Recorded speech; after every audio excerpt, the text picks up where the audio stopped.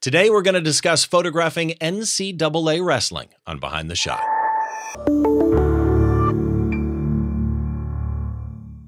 Hi, welcome to Behind the Shot. I'm Steve Brazill. We've got a great show lined up for you today. I do want to remind you that this show has show notes associated with it, as for that matter, every episode that I do does. You can find the show notes in two places. If you go to behindtheshot.tv, I've got a thing that I wrote about my guest today and all the links that we talk about, small gallery of his work as well. Or if you're watching on YouTube and you head down below the subscribe and like button, you'll find some of the show notes there as well. All the links are down there. But again, it's not the full blog post, as it were. So if you want to know more, head on over to the blog post. And that brings us up to today's guest, which is an interesting story behind the reason that he's even here. I want to welcome Levi Ventura to the show. Levi, how are you? I'm good, Steve. How you doing? I'm good. It is nice to meet you. I'm a fan of your work, and I said it was strange the way that you ended up here because I was not familiar with your work. I am now. But you were a suggestion of Jeremy Lantern on Twitter. And just so that people know, if you want to go follow Jeremy, give him some love for recommending a guest. Snackem, S-N-A-C-K-E-M on Twitter is Jeremy's Twitter handle. So let's talk about you for a second. And actually, now that I think about it, I got to say one other thing. The microphone that you're using is a Shure SM7B. It's not your microphone. We got to give a shout out to the guy that lent it to you. So who is it? Yes, sir. My buddy Jordy. He's a music producer. He's a singer and stuff like that. So I was like, hey, man, I have a podcast on Wednesday. I have crappy audio equipment except for my Rode microphone. Can I please borrow your gear? So everything I'm using right now is his. So shout out to him. What's his first name again? Jordy. Jordy. Thank you, buddy. Appreciate your lending him the microphone because now I get great audio for my podcast. I like that. So, Levi, let's start with a little bit of background on you because when I was looking you up, kind of learning about you a little bit, there were some things that surprised me because your work is really, really good. I appreciate that. You're still a college student. You're majoring in graphic design, not photography? No. So a little bit on that. I mean, I started taking pictures a little more seriously as more of a hobby than just casual stuff. Maybe when I was 16, I was leading up a little closer to senior year of high school. And, that's around the time where I had to take into consideration those next steps, which is for me was college. So I had the sit down conversation with my parents. They're both more traditional. So I'm an immigrant here. I moved here when I was 7 from Kuwait, of all places. Both my parents and my family moved here. So they've always been very traditional in that sense. And they always wanted me to work in the medical field, nursing in particular, which is fine. I always grew up with my mom being a nurse and I always respected her for that. But personally, I just knew it wasn't for me. So once we start into that conversation of college, I chose business just because I know for them, it would have been more of a, okay, so it's not fully art. Their main thing was just they didn't want me to be that starving artist, So I chose business first, took a full year of that, took accounting, and then I was like, oh yeah, this is not for me. So then that next year I switched to graphic design, and that graphic design, not photography, has always been a thing for me because, like I said, I started when I was 16, taking it more seriously. So I always knew that passion would be there and that passion to grow would always be there for photography. But in terms of finding a job as well, I just wanted to give myself that extra tool, basically. First of all, to your mom for being a nurse, thank you. Yeah. First of all, career in high demand for number one, but also just such an amazing thing to do for society. But I know a lot of people that have, from varying cultures, though, that traditional kind of parental guidance, we'll call it, background, tends to not be real favorable of the creative space. Yeah. So I'm glad that you're in the space. You've only been a freelance photographer since 2019. And while today we're going to talk about the NCAA wrestling type stuff, your website bio mentions that really your focus photography-wise is small business and brand social stuff. So I'm kind of curious, helicopter view, how one goes from the more business and branding photography to photographing high-end NCAA wrestling? Yeah, it's been a weird journey so far. Basically, it's just I never really say no. I don't really have the capabilities right now, especially if I do want to make money, to say no to some projects like that. So that is my main goal and want to do. I love doing stuff for social media. That's kind of where I've found my calling card, I guess, for social media and stuff like that. So in terms of that NCAA stuff, it wasn't technically for NCAA specifically. It was for a different team that found me on, and they specifically wanted me to provide them with social media photography. So it kind of all lined up pretty nicely there. I got to tell you, man, you've only been doing this since 2019. Your portfolio is great. The wrestling stuff, I mean, you've ended up working with people like Olympic gold medalists, Jordan Burroughs, and obviously taking photos like the one that we're going to cover today. Before we get into today's image, a couple things I just want to remind people about. Again, this is a podcast first and foremost. So you can find this podcast wherever you get your podcast. You can get it in either an audio only format, if that happens to be something that you want, or if you want to see the video version, and we are talking about a photograph, so there are advantages to the video version. If your podcast outlet of choice supports video, the podcast is available in a video format too. If your podcast app of choice doesn't support video, you can get the video on YouTube, which again is youtube.com/behind the shot. And all the episodes are there. And again, all the links and everything are there as well. I think that's about, you know what? One other thing I want to do, I'm in high def here, and I want to thank my friends over at dvestore.com for that. Appreciate it. dvestore.com for all your digital video equipment needs. Head on over there, check it out. So Levi. I keep saying Levi because so that people know that I knew it was going to happen. We talked about it in the green room. It's spelled Levi, which where I come from, we would normally say Levi, but it's actually Levy, like like When the Levee Breaks, Led Zeppelin. One of my favorite songs. Sorry, I'm aging myself now. So, and we were talking earlier because I photographed Beartooth last week, the week before we were recording this, and you're a fan of Beartooth. So, which, by the way, if you've never seen Beartooth live, fantastic show live. Yeah, absolutely insane energy on stage. So let's talk about this shot, because the story behind this shot, I'm guessing, is kind of interesting. This is the Gable Steveson flip. Steveson. 2020 Olympic Games gold medalist, Dan Hodge Trophy winner, two-time NCAA Division I national champion, three-time Big Ten Conference champion, three-time All-American, and is now a wrestler signed to the WWE's Raw brand, which, okay, definitely a career in front. But let's talk about this flip, because based on how I learned about this shot, I am guessing that this is something that he does a lot. Let's start here. Gear and exposure. What do you remember what body and lens you shot this with? So I recently just picked up the Sony A7 IV, and this is like my favorite lens right now, the Tamron 35 to 150 f2 to 2.8. So this is what I used the entire week for the NCAA tournament. I didn't know about that lens. That's a nice range and a really nice aperture range. Amazing. It's amazing. 2 to 2.8? Yeah. So about 35, it stays at 2, but then once you get to 50, it goes like 2.6 and so on. But it's a lot sharper than I expected for Tamron specifically too. So. Okay. Interesting. So what about exposure information? So obviously this is a composite, but you would not have changed exposure mid speed burst here. What did you have exposure wise? Yeah. So it's kind of wonky a little bit in my personal opinion. Wonky's good. Yeah. So my shutter speed is at 5,000, 1/5000, f2.8, 86 millimeter focal length, and ISO 2000.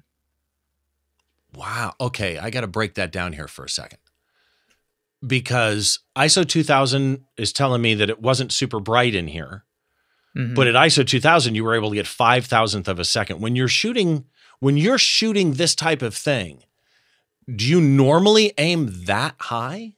It was just for this shot. I think for most of the other wrestling stuff, I was 2,500, 2,000-ish for my shutter speed.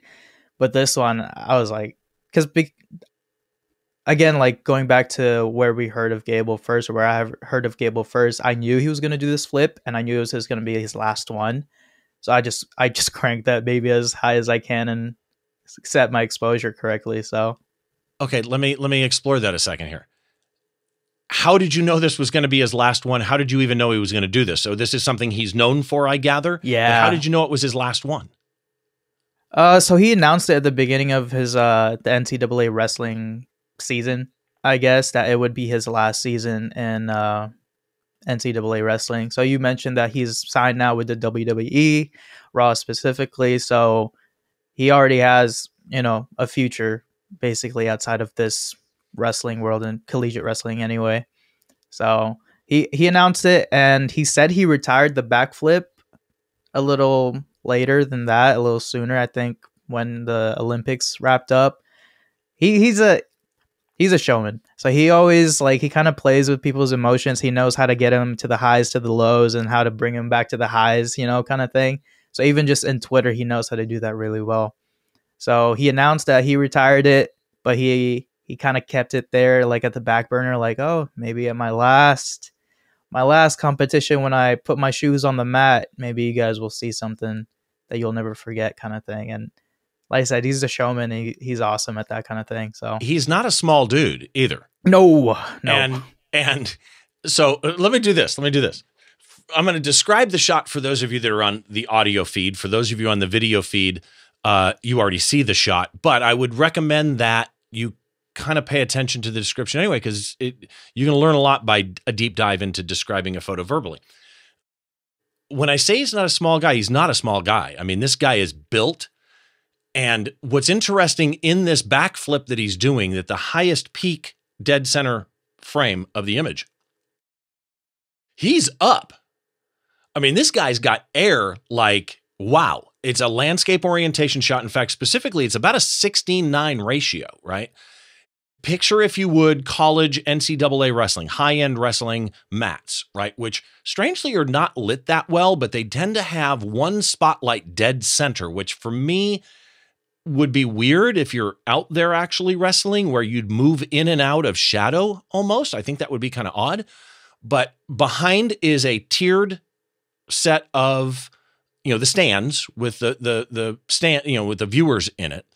But the crowd is extremely dark. So you see them kind of with the diffused light coming from the spotlight that's on the mat, right?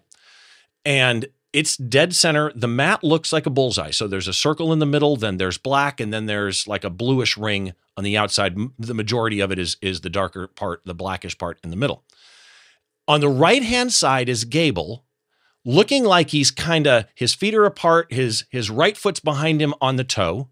His left foot is planted. He's leaning forward like he's kind of running. He's smiling, which is the part that is so fascinating to me. Like he's enjoying this, and he's building up speed, and then boom, he's off the ground. The second frame, the first frame, he's facing camera left as he goes in. Second frame, he's flipped around. He's actually facing camera right, feet towards the mat, kind of curled up behind him, his head starting to lean back behind him. Next, he's completely upside down, head looking down at the mat, and he's dead center in the spotlight, super bright at this point, right? After that, he is completely upside down. Head facing the mat, it looks dangerous, which I love. The next frame, because there's a grand total here of 6 frames, the next frame, he's face down. And on the last one, it's almost like a superhero landing with his left foot up, knee bent, his right knee is almost on the ground, and he's kind of flexing a little bit is the best way to, kind of word this. What I love about this is the way that he changes through the light, right? So the light mimics the energy. He starts smiling, his face is lit, his body is darker. As he gets up to peak performance, upside down, back towards the mat, stomach towards the ceiling, he's dead center under the spotlight, and then he fades basically back to the mat. And I want to go to Levi, what you said on Twitter when you posted this.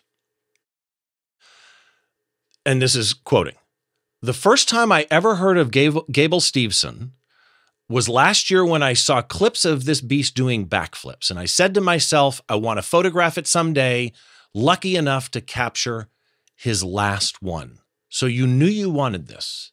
Mm-hmm. Was it what you expected? Yeah. Yeah. I mean, just going into what you were talking about, like how that first frame is him smiling. When I was going back and making this composite, I was like, that first frame is everything that he loves to do. You know, like the backflip and stuff is cool, but just him on the mat smiling, that's it. I mean, I've talked to him off the mat as well, so I know what kind of character he is, but that smile says it all. You know, and it really does. We want to tell stories, right? And this is journalism, right? We want to tell a story. What I love about this is there's like 3 or 4 stories in here. There's the crowd behind in darkness watching something happen. There's the act of NCAA wrestling in the mat. There's the backflip itself. There's the lighting. And there's that smile. That smile, his face is even like he's facing from the far right side of the 16:9 ratio frame. He's facing his body to the left of the frame, but his head is tweaked ever so slightly towards you so that you can clearly see, with a beard, by the way, this smile. And in this dark frame, that could be lost. But you managed to get that. I just thought of something. Was this the only 6 frames that you shot? Were there in-between frames that you ignored and didn't use? Yeah, I can't give a number, but I would say about 100 shots. I was just bursting through his entire flip, which was about maybe 10 seconds from start to finish. So like run up, flip, down, maybe 10 seconds because, he was hyping up the crowd, doing all that. So I had maybe about 100 plus shots. So I was looking at each one intentionally. I knew specifically that one in the middle where he's like upside down. I love his posture. And somebody on Twitter said it was like a shark coming out of the water to feed on its prey. So I was like, oh, I didn't think about that. But kind of just there's just so much power that you can tell from that posture, because even a smaller person wouldn't be able to do that, let alone I think he was 285, 280 at this point, heavyweight. So it's pretty insane. But in terms of the composition itself, I love that you're pointing out the little things, because I did make the background darker so he can stand out more, and I put that spotlight directly into that middle spot specifically to give that spotlight that you're talking about before. So this composite specifically, I really fine-tuned to tell those stories that you're talking about. Okay. It's interesting what you just said, though, because you're thinking about the end result. And I love that, right? You knew what you wanted to get. You weren't afraid to let it fly. You weren't afraid to use 2000 ISO or 5000 shutter speed. How far away are you here? Like, where are you? Almost in the stands. So they had this rule at the NCAA finals specifically that you needed a sticker basically that said you're photographing heavyweight, you're photographing 174, blah, blah, blah, blah. So like I said before, a specific school hired me, Virginia Tech. I wouldn't even have gotten this shot if they didn't hire me. They hired me for that weekend, and they only had one finalist. So I only had access to only one match of the finals. So I was basically in the stands. I was right behind the media, the people who make blogs, Twitter posts and stuff like that. I was right behind them, but the photographers, the photo media was like right there next to the mat. Okay. But in the end, I like that point of view a lot more, just because I was able to go wider and still kind of keep compression at 86 millimeters, because if I was too close, I would have had to gone to like 35, something wider, then I wouldn't have been able to get that whole stage. So it's actually something about this shot. Every piece of that is a different photo. Well, the other thing is, I think if you were closer and had to shoot at 35 or something, I think even with perspective correction, it's not just the compression. I think that angle would have changed him. And being at 85, I think lets him look lean and big and Mm-hmm. the strength that he has. I'm wondering something though. So I shoot action, low light action photography with music. Mm-hmm. Focus is always an issue, right? You've got a focus Yeah. point. He's running up. He's smiling. You're focusing on him. You know he's about to leap in the air. You could just use a zone and let it follow him. You could use a single focus point and pan with him. You could, I mean, there's a million ways that you could do this. So explain to me the AF setup that you used. Where were you focused and kind of what mode were you using? So for the Sony setup, I mainly just have it at center. That's all it is. I kind of sets up a box just right in the middle of the frame, and that's what I use for. That's mainly what I use for sports and stuff anyway, because I like to reframe stuff later on. So it doesn't matter to me if something's like dead in the middle because I reframe later.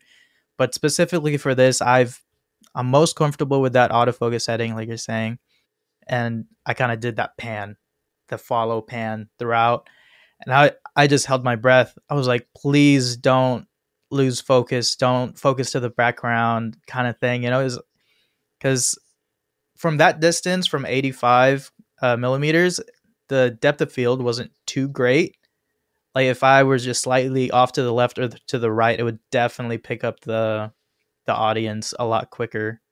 So a little bit of luck, definitely, but yeah. At 85, I'm thinking of that peak shot, the one where he's upside down, dead center in the spotlight, right? Mm-hmm.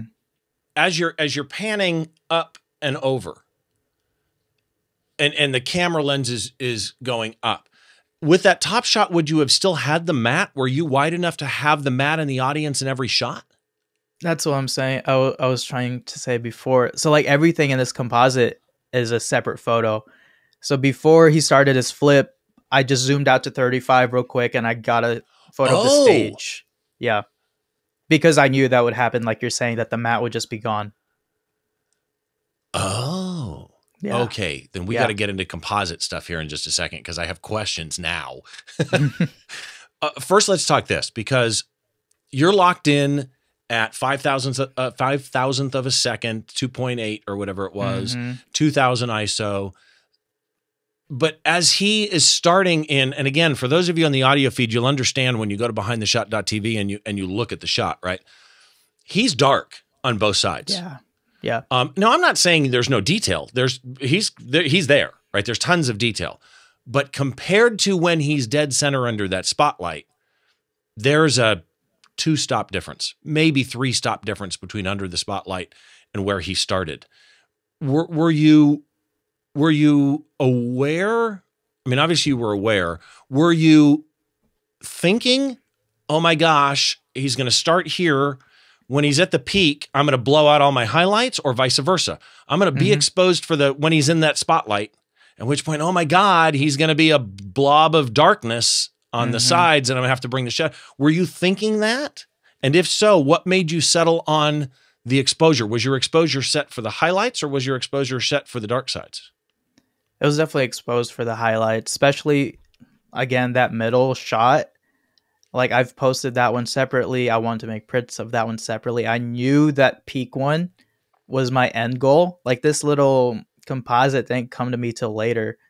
So like on the day of the shooting it, I just wanted the backflip midair to be perfectly exposed. So that's why I kind of took a shot of the matte itself with the spotlight on it as well, just so I knew if the blue or whatever on the matte was exposed right, he should be exposed right as well when he hits that spot. You mean the blue in the middle? Yes, yeah, the center ring, the center ring. Yes, yeah. Okay. Yes. Oh, okay. It was a lot of guessing.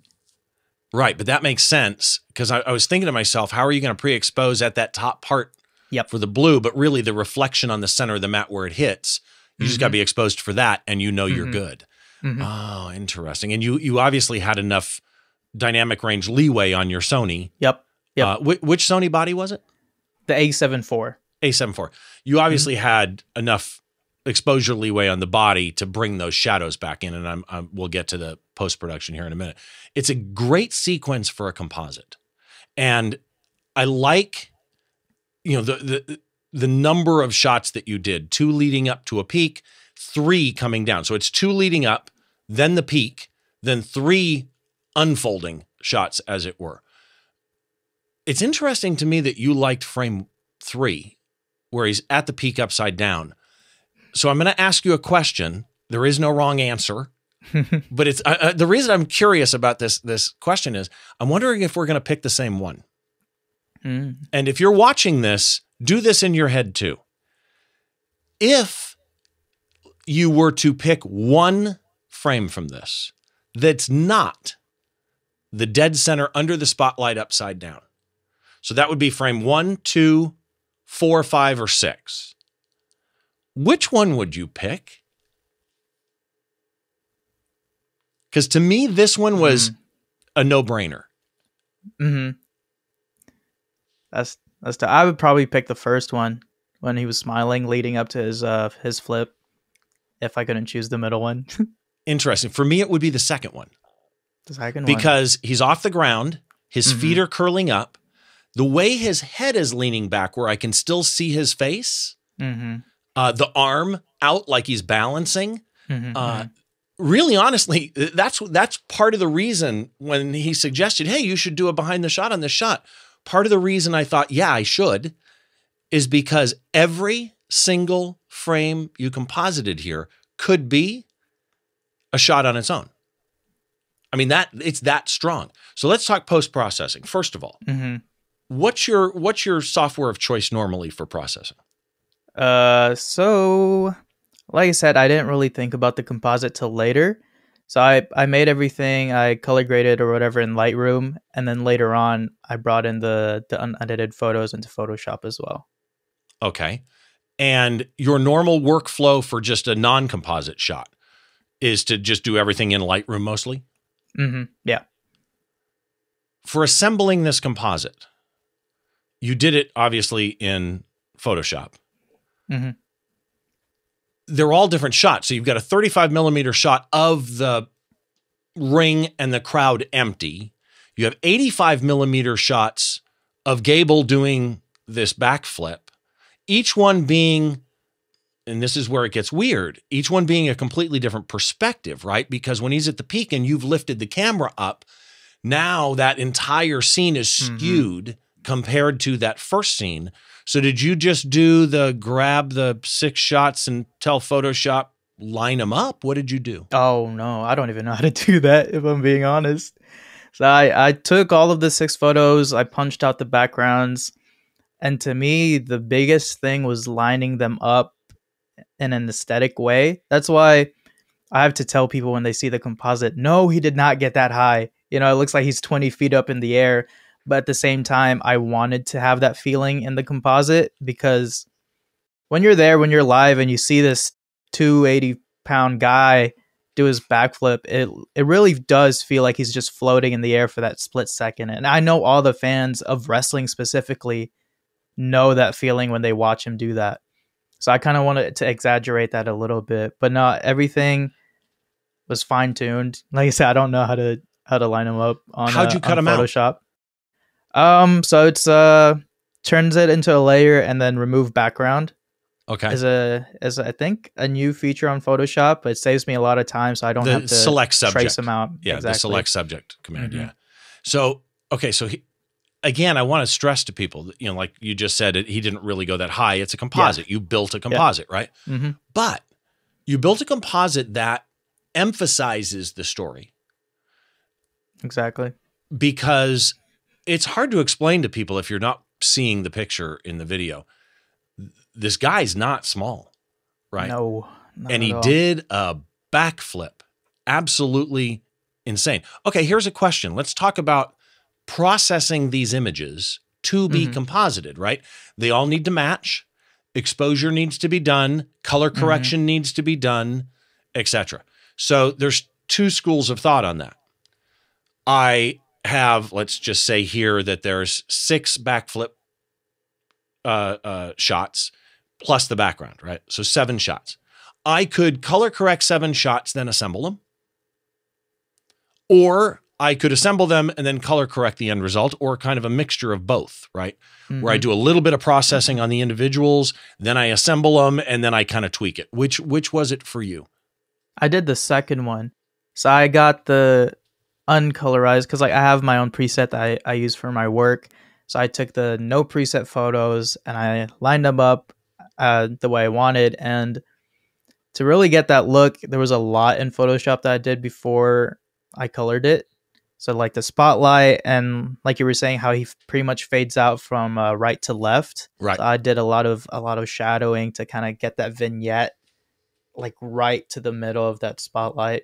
So then once I had everything framed and spotlighted, shadowed, everything I wanted to do, I hopped into Lightroom. I exported it to Lightroom, and that was just very minor. That was just for me to get skin tones the way I like to have skin tones in my photos. So, yeah. Okay, what did you do to do that?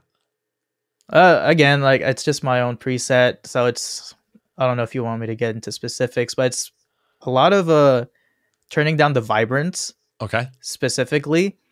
So then like it doesn't look super orangey. It kind of gives it like the skin tone's almost a muted tone. And that's kind of been something I've been wanting to... A little more subdued look, yeah. Exactly. And that's something I have in my own stuff, I guess. You said something 3 times that I keep saying in my head, don't forget to go back to that. Don't forget to go back to that. And it just hit me again when you mentioned you did the spotlight. Was the light there and you just vignetted the top corners to emphasize it as a beam? Or did you add a spotlight in Photoshop? I added it. But again, like... Really? Yeah, I added that in Photoshop. Whoa, man. Son of a... God, I'm stupid. No. That's a huge compliment honestly, on my end. The highest compliment I can give you right now is I thought he flipped into the damn spotlight that was there. God. No, I mean, that was one of my main concerns. Down. That was one of my main concerns making this composite, because I have had a background, like I've done essays on photojournalism specifically, and there's like, ethics lines that you can't cross to tell the story. So I was like, I know this will be good for the people, but I don't want other photographers coming after my neck saying, oh, this is fake. Like, I know he didn't get that high, or like, I know the setting or the scene didn't look like that. But at the end of the day, this specific one still tells a story, but not less on the photojournalism side and more of like as if I was painting and putting the piece. It's together. A fine art piece. And by the basically, yeah. You have the same issue I have, right? So in live music, part of the reason I love live music, and I tell people this when I do workshops and stuff, is you can take a picture, let's just call picture number 1, right? You can take picture number 1 and have to abide by photojournalistic ethics. I'm giving it to, it's based on end usage. I'm giving it to a magazine, a newspaper, a news blog, a music, site where journalism is involved. And so, traditionally in journalism, it's anything that you can do in a darkroom, which is crop, color correct, straighten. You can't remove anything with a cloning tool, stuff like that. Now, the truth of the matter is, in a traditional darkroom, all of that weird stuff was done. I don't know why we refer to it as anything in a traditional darkroom. Strange things have been done in darkrooms. But, it's basically crop, color correct, that type of thing. But then I can take that same picture, and if I'm licensing it to the venue, or I'm licensing it to the band, or the PR, or the management, that same image is no longer photojournalism. It's marketing. That is a commercial shoot at that point. And you can do this all day long. I love the fact that you can mix the two. All right. God, it's a fake spotlight. So you have no idea what's happening in my head right now. That's a shout out to my my Photoshop teacher, Chris Hadfield, right there. I honestly didn't have much experience making stuff like this till maybe last semester, like November or October of last year when I took his class. And he just showed me a bunch of little tricks to make things look a little more real. You've even got shadows, dude. Yeah, I added on the map. Yeah, like I said, basically everything there is separate. Like if you took one piece out of every little thing, highlight, shadows, it'll be a blank like piece of canvas on Photoshop. Love it. I love it. Thank you. Jeremy that suggested having you on. I owe you, man. All right. So, wow, just so good. Really, really, honestly. Let's switch gears here really quick. Thank you. Speed round. Oh. I'm going to ask you some questions. Just answer them as fast as you want. Right. Mm-hmm. Your favorite sports photography tip? Oh, learn the sport. I would say. So like since I've been shooting wrestling since maybe 2019, but then we had that whole gap year because of COVID, so I wasn't fully exposed to wrestling more than like I had a few months of in 2019. So 2021, 2022 is my first full year of really diving into the sport. And there's so much more that you kind of don't understand if you're just an outsider looking in, even as a photographer. Like that's why I knew this shot would be so special, is because I dove into the sport. I got to know the people that watch the sport and not just an outsider taking photos that I think would look good on a sports post or something like that, you know? Okay. What's the biggest mistake you almost made or did make? For the specific shot or period? Period. Photography. Ugh. Sounds bad, but I almost listened to my parents. And became a nurse? Yeah. Okay. I was getting close there. I mean, it's horrible to say because respecting your parents and all that has always been ingrained in me. But like I said, there was a time where I just sat down with my parents. I'm like, I'm not going to nursing school because I just knew that wasn't for me. And like I pretty much had a debate with my parents on, like, no, this is not for me. I want to be something else kind of thing. And I almost caved. I almost gave in just because I do respect my parents so much. And like you said, I respect what my mom does so much. So I was like, who am I to say no to helping other people, basically? But well, I knew I had a different path. Let's just do this really quick. We'll back up right now. If Levi's parents are watching this, fast forward over the next 43 seconds. There. We've had this conversation. Yeah, we've had this conversation. Didn't happen. Yeah. Your favorite composition rule, if you have one? Oh, I don't know specifically about rules, just because, like I said, I learned basically everything on my own. But like I don't even know specific terms, but the thirds, framing, rule of thirds.